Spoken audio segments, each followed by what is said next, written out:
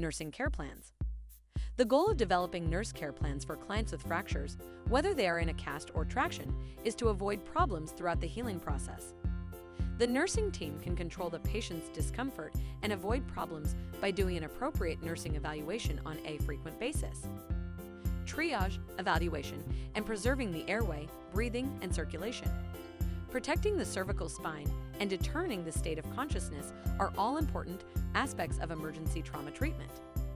For a fracture, here are 10 nursing care plans and nursing diagnoses. 1. Risk for falls. 2. Acute pain. 3. Risk for peripheral neurovascular dysfunction. 4. Risk for impaired gas exchange. 5. Impaired physical mobility. 6. Impaired skin integrity. 7. Risk for infection.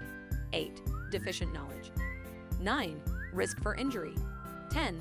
Self-care deficit. Subscribe to learn about nursing diagnosis for fractures in the next video. See you again, and thanks for watching.